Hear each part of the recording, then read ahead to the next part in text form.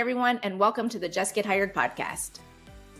I want to welcome you guys to another exciting episode of the Jess Get Hired Podcast. I am your host, Jessica Fiesta George, and today we have a special guest with us who's going to drop some serious knowledge bombs. If you're new to the series, these are what I call your weekly dose of hot takes. Hot takes are short 15 to 20 minute episodes that you can watch on YouTube or Spotify. And if you don't have time to watch the video version, you can always subscribe to the Jess Get Hired podcast on your favorite podcast platform and listen to the audio only. But if you want to catch the video, click that subscribe button now so that you don't miss a thing. So Hot Takes is all about the hottest takes on the hottest topics that are trending right now. And we give you spicy nuggets of information every week. So today I have Rob Hoffman with me. He's an expert in the world of branding, marketing, and all things that make a company's identity pop. He's a growth marketer who has a knack for transforming businesses by harnessing innovative data insights with a unique blend of recruiting experience and video production expertise. He's been helping talent acquisition teams and businesses boost their KPIs and also giving employers a brand through video. So his hot take today is all about exploring the captivating realm of branding, but with a twist. So we're going to go beyond the logo, diving into the intriguing world of employer versus consumer brand. So let's bring Rob in. Hey everyone, and welcome to the Just Get Hired Podcast Hot Takes. I am excited to have with you guys Rob Hoffman. He is an expert when it comes to recruitment branding, and he has an awesome background in recruiting himself. So I think he's a good person to introduce this topic. His hot take is about beyond your logo, employer versus consumer branding. So I'm curious to learn more about this, but welcome to the Just Get Hired podcast. Thanks, Jess. It's really a pleasure to be here.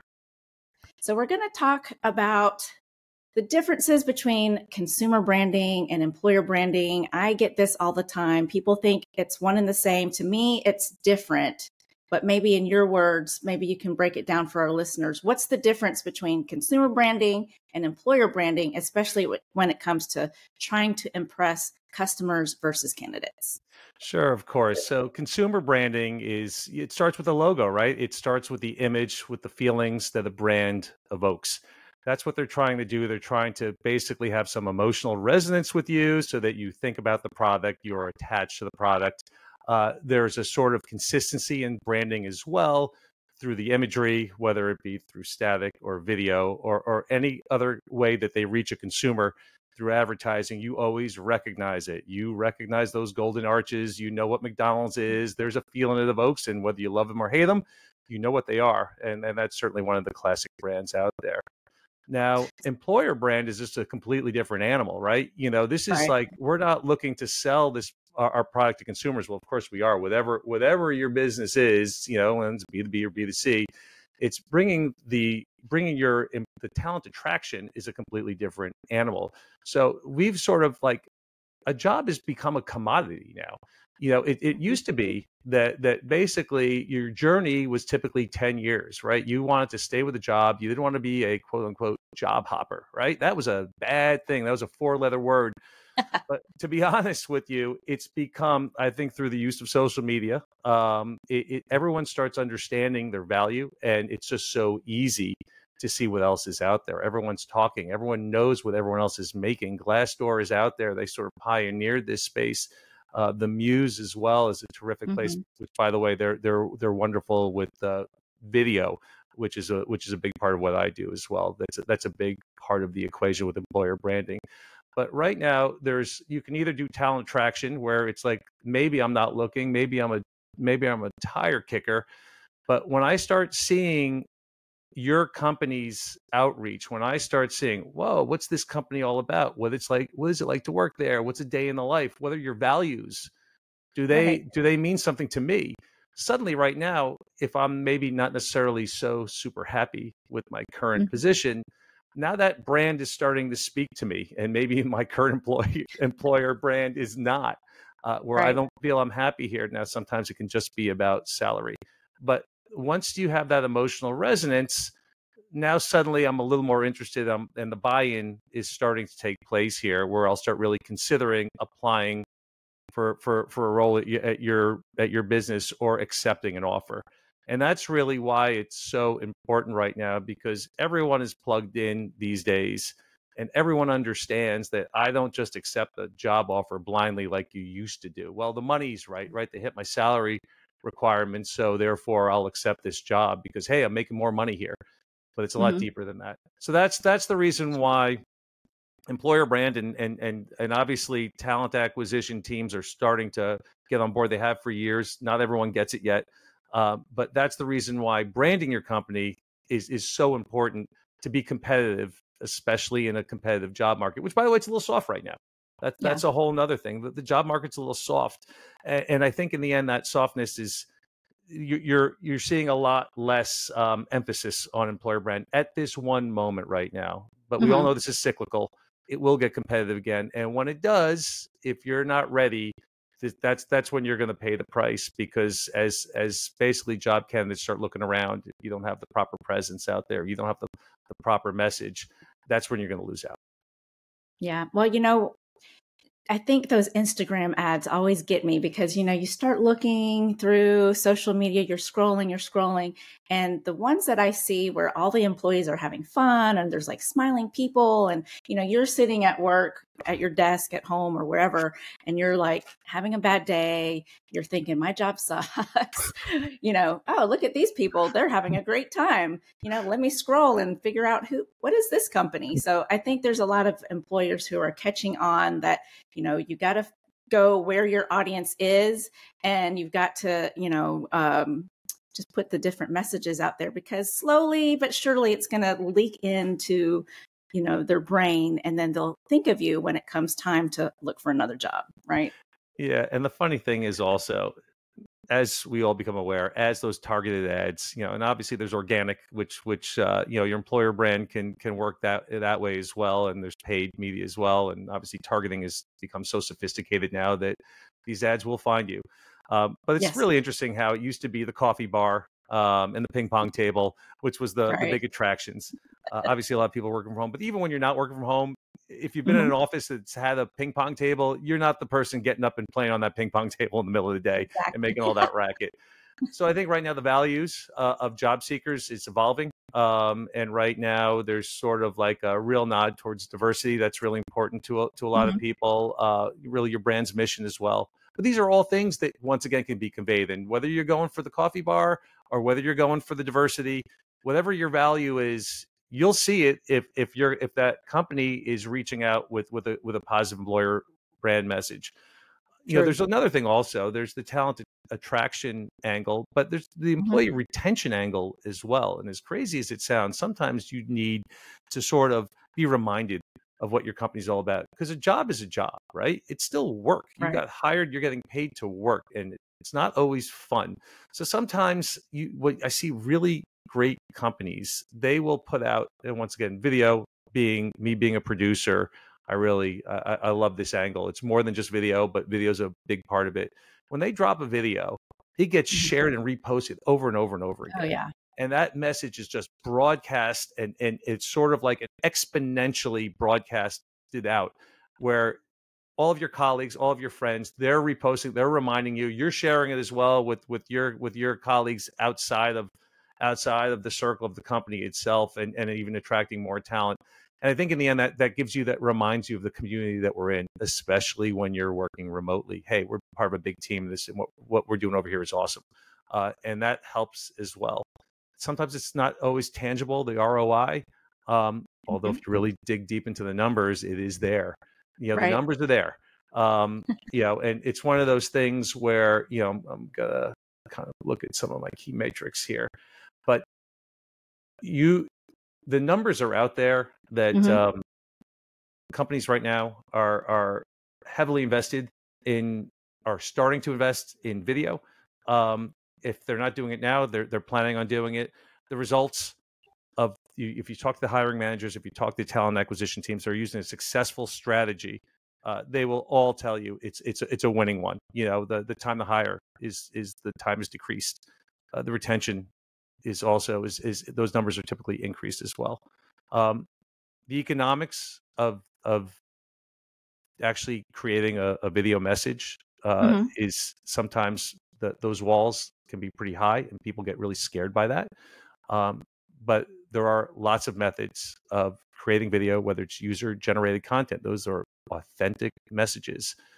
If you produce them properly, they Right. can be amazingly powerful. If you produce them, it basically just sort of like, well, here you go, just follow this script, send us this video in, whether we're using some tech platform that's just going to broadcast this out. And there are some tech platforms out there for user generated content, which are pretty, they seem like they'd be an effective message, but they're not necessarily so, because you're not getting well produced video. But regardless, the walls can be lowered through an effective means of producing content with Hmm. a microphone that works properly, with a good camera.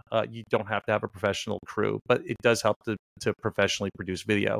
And when you do produce the proper video at your budget, you will see the ROI. It's been proven over and over and over again. And I don't know if it's one of those things here where I could send you some links to a lot of research that's out there. But the KPIs, if you're willing to do your research, are there.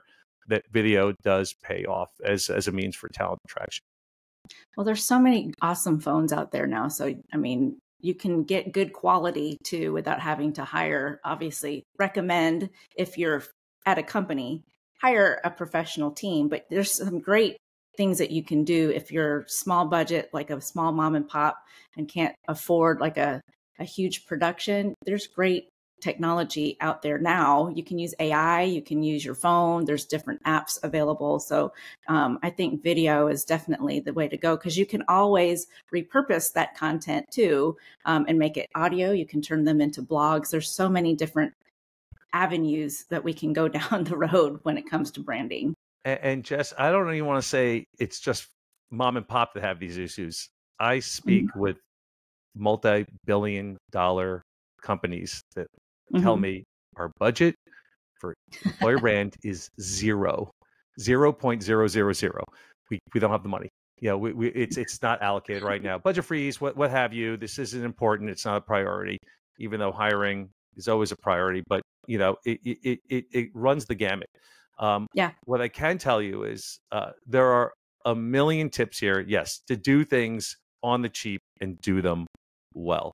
I have a microphone here. This happens to be my backup microphone because my primary one just failed recently. I bought this thing on eBay for $60. When I was just getting into basically doing some voiceover work. Originally, I was doing it because because I produce video. Mm-hmm. But you realize here, this is just my iMac here. I'm using the camera here. I'm lighting it properly. I'm getting some natural light from a window over here. There's a couple techniques, backlight. You have a background here. Sure, I set this up. I staged all these wonderful pictures of my family and friends and all that stuff. It looks wonderful. I got my books here, and you can kind of read into who I am. You don't have to do that. There's all these just little tips here that you can do stuff with your iPhone and do it properly. Not Right. everyone wants to be on camera. Not everyone's comfortable. So if you are basically searching for content amongst your employees, not everyone's going to do it right. And the worst thing you can do is give them a script. And I see that. And when people are looking this way, I think this job is great because it's just painful.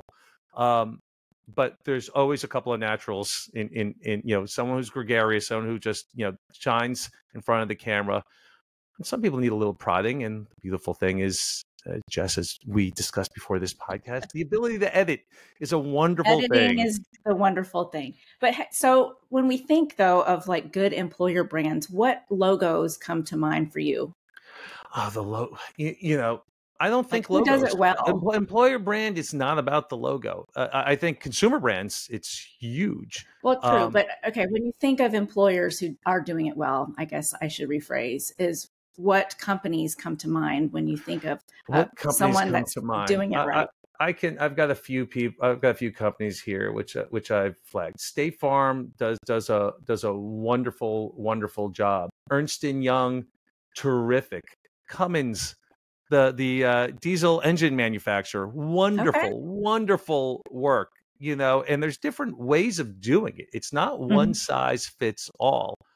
But when there's an authentic message out there, when you have employees that really say, hey, I'm passionate about this job, this is really cool place to work, and here's why, and you do it properly and you get that message out there, it really, really, really resonates with the job seeker.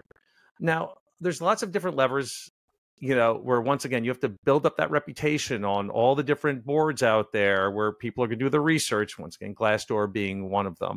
And in a certain way, there's nothing about branding and marketing. In the end, I could come up with the most brilliant marketing campaign for a really crappy product, and it's still going to be a crappy product. True. It's still not going to necessarily, you can fake it, but people are still going to be posting on these review boards and saying, no, this place is horrible. It's a toxic work environment. It's X, Y, and Z, why it's terrible. Now, there's always going to be haters out there. There's always going to be some complaints. No one has a 5-star review for everything. I think we're all savvy enough to know when you start looking at reviews and you see how many are out there and the general consensus in one direction or the other, you're going to have a hard time overcoming that. That's something that comes from within with a company. But if you have a solid reputation, now, there are certain companies out there where everyone knows about them, right? Right. It's like, all right, well, I already know Apple. I want to work for them no matter what. I don't even care what people say. I'm a fanboy, I want to be there. So you don't really have to worry so much about it. The reputation just sort of precedes the company. A lot of companies out there that no one's ever heard of before, right? And all the more reason why to state your mission, say why it's great to work here, is really important to help make the sale. And in a competitive job market, that's going to matter. When it's company A, which everyone knows about, which is a household name, and company B, which is just sort of like some random company that I've never heard of before. But if you can kind of convince me this is a wonderful place to work, we can talk about the benefits, we can talk about the future, we can talk about all those things. Those things can all be sort of incorporated into the employer brand message. As I'm starting to do my research, when the recruiter reaches out to me, who are these guys? What's their deal? All right, now I'm intrigued. And now I want to continue the conversation. So, the companies I mentioned happen to do things right, and they do video really, really well, professionally produced. But there's other ones that I've seen where they've stacked up, user generated content and did it properly on the cheap, and it still can be a powerful message. That helps. Where you can have a lot, whether it's the stakeholders or just a lot of the employees, just saying, hey, this is what it's all about. Well, you mentioned like Glassdoor, the Muse. I know when, as a recruiter, when candidates I reach out to about a position, I know the first thing I do whenever I'm researching a company is I go to see their LinkedIn presence. I also go to Glassdoor and Indeed, kind of read the reviews, day in the life. And if all you're seeing is negative, negative, negative, what is the company doing to shift the message to show, what they're addressing? Why are people talking about it? How are they addressing the negative reviews and the comments? And I like to see, even though, not every company is going to be perfect. I get it. But, I like to see engaged employers who are responding to comments, or they're, taking a spin on, some of the things that people perceive to be negative about the company and showing that they're improving the message in their story. So I like to see that. So I think it's truly important for any company, like you had mentioned, you don't have to be a big name brand like Apple or anything like that. If you are a, small company, what a great way to showcase, why you're better than the big dogs. Yeah. And it does come from within, right? So if you've got a problem, it really truly comes from within, from the CEO on down, C-suite leadership.